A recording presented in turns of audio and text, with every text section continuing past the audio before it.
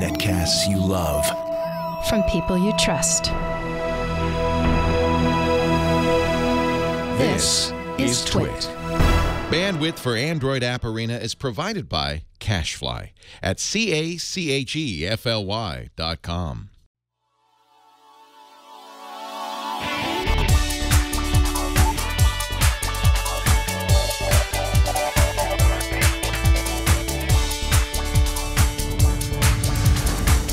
This is Android App Arena, episode 82 for Wednesday, January 27th, 2016.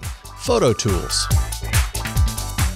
This episode of Android App Arena is brought to you by Automatic, the connected car company that improves your driving and integrates your car into your digital life. For more information, visit automatic.com/twit and enter the code TWIT to get 20% off your purchase.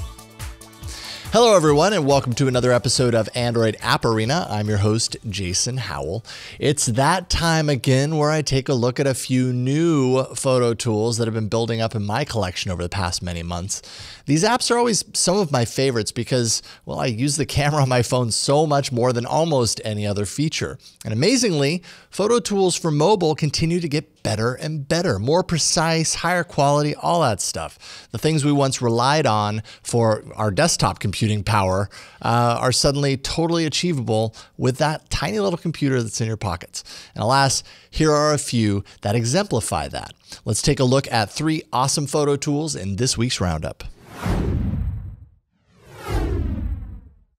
All right, everyone, prepare yourselves for another photo filter app. Look, I get it. Filter apps are a great way to take your smartphone pictures and transform them into something a bit more stylized, maybe a bit less boring. I normally find filter apps to be a bit too feature-filled, personally. So many filters to navigate through in order to post that picture, to just get it out there. Retrica does a good job of offering a clean interface, a crazy selection of filters, and layout options while still keeping everything pretty simplified so you can tap and go. Now, down in the bottom right corner are your filter options. First of all, tap that Venn diagram button to scan through all of your options. You can see there's a lot down here. Any filter that happens to be selected can then be snapped by tapping the camera icon that's embedded inside the watch. Now you can swipe through the vast selection, select and snap, pretty easy to do. You can also go to the very end of the list for filter settings where you can eliminate the filters from your main list that you aren't going to need on a day-to-day basis, and that'll trim down your selections if you want. If you want a totally random experience, you can tap the randomizer button on the camera screen until you like what you see and then go. Now, also you get this vignette button, which is nice to have. Also a nice center focus option for blurring the outer edges of your image. And there isn't a whole lot of, if any, tweakability on that. It's either on or off. There's also this photo booth option. So we'll go ahead and tap it once to activate, but if I tap it again, it'll let me pick from a wide selection of photo booth layouts. I'll go ahead and set, a 2 or 3 photo strip here. Now down at the bottom, I can use the slider to pick the amount of time that's taken between each snap. And then I'll just tap to take the pictures and it fires off as expected. 1, 2, 3. Now, when it's done, it's a one-tap process to send this all out to Instagram, or you can share out wherever you like. The interface is easy to understand, and let's face it, this is a great app if you're selfie obsessed. Find Retrica for free in the Play Store. Let's say you do your best in your professional smartphone photography to adhere to the thought that symmetry in your images is the most important thing. That all the lines in your imagery direct the eye to certain places, that the horizon is actually level and not kind of slanted in any way. In a simplistic sense, these are things that true photographers pay very close attention to in order to elevate the quality and the impact of their pictures. SKRWT, maybe there's a better way to say that, but I'm just going to say that, is a new photo editor that packs some interesting and unique tools for tweaking perspective in your images. This might not be as useful for things like portraits, let's say, but for landscapes, and pictures of giant structures, you really start to see its power.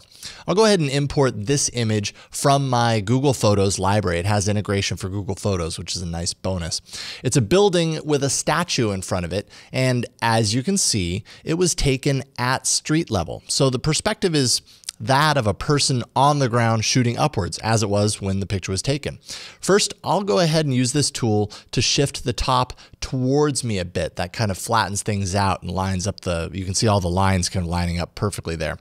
And that brings all of the lines in check in the vertical space. Now you can see a slant to the side as well. I can correct that with this tool. I'll swipe from the side, and that actually accepts my edit. You'll see that check mark appear on the side. You can also use the check mark down at the bottom to accept your edit. Now, the statue is maybe a bit squatty after all of these adjustments, so I can stretch it out a bit, and now things look just a bit more symmetrical all around. There's also this fisheye correction tool for images that you import from places like your DSLR or even a GoPro. Now I can merge the corrections that I make into a new image with this button. That'll allow me to stack more edits on top of what I've already done. Now for 99 cents, you can purchase the MRRW, or I think it kind of stands for mirror, more or less, upgrade that gives you a bunch of cool mirroring effects that you can apply to your images. This really shines when used on architectural imagery. SKRWT is unique with its perspective tweaking editing tools and totally fun to play around with. Find SKRWT in the Play Store now. All right, so let's say you go on a trip and you take a bunch of pictures. You're there with your friends and all you want to share are some of the best pics from your trip after the fact with your friends. You could go to Facebook, of course, and post them image by image and hope everyone gets them all. Or you could sidestep all of the social networks and go rogue. Bundle is an app that allows you to group your photos together in, well, of course, a bundle, and then share that bundle with anyone. I'll tap the plus icon and name my new bundle, first of all. And now I'm going to scan through my on-device images to pick all of the snaps that I want to share with everyone. It's kind of a bummer that it doesn't have access to Google Photos online. Who knows, maybe they'll get there someday, but there you go.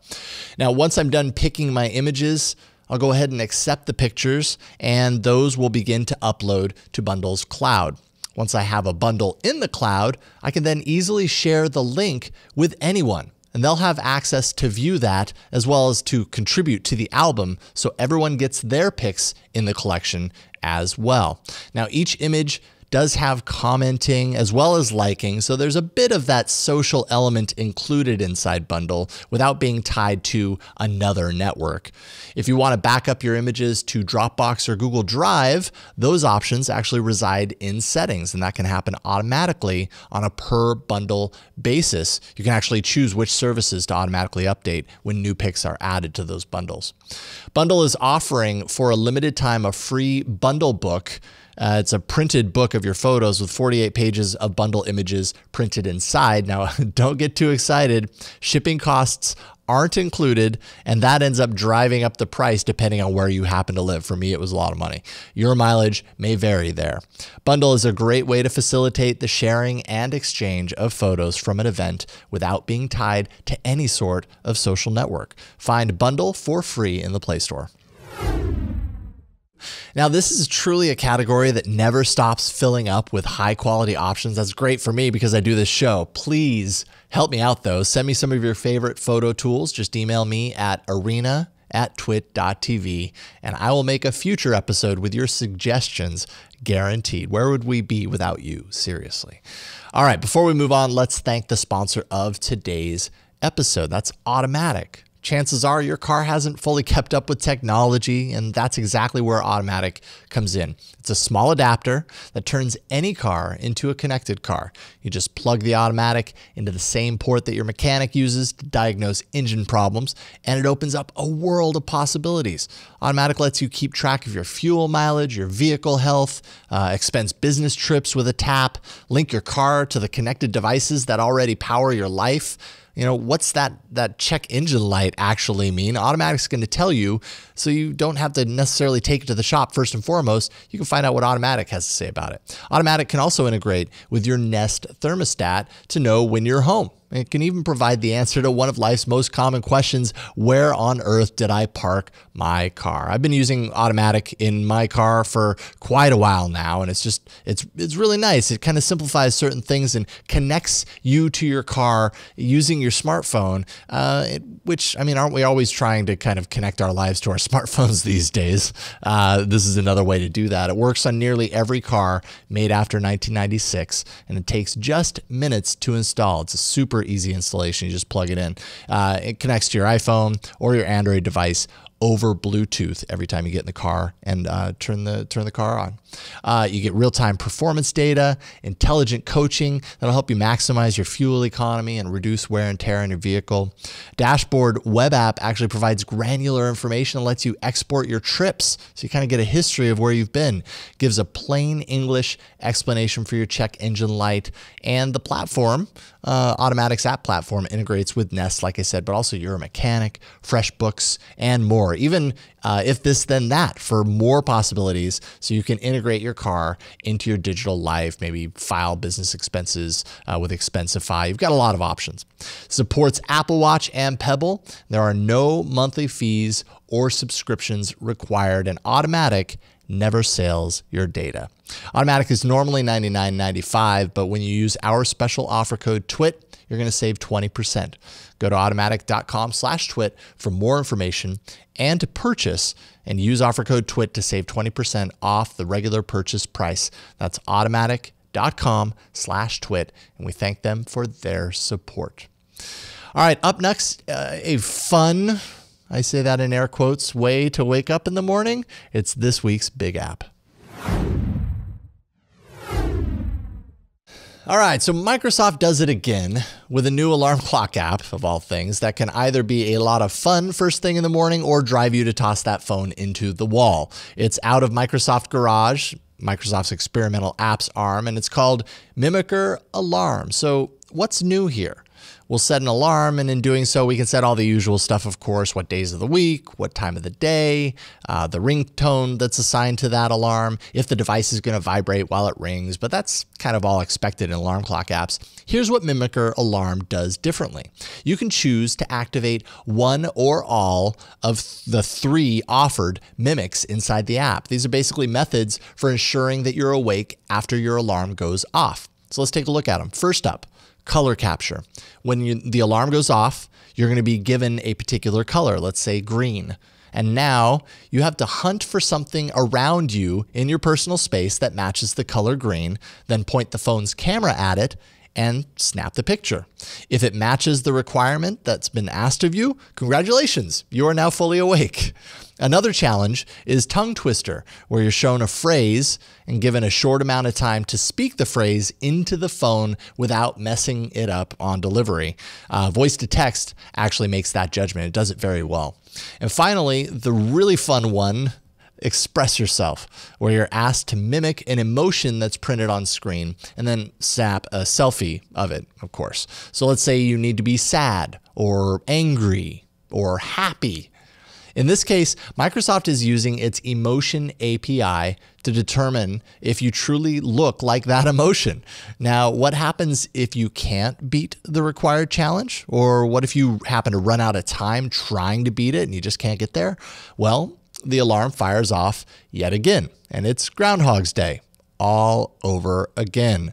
Better get to practicing your disgusted face. Yet again, Microsoft belts out something unexpected and actually very well designed for the Android platform. Mimicker Alarm is free in the Play Store.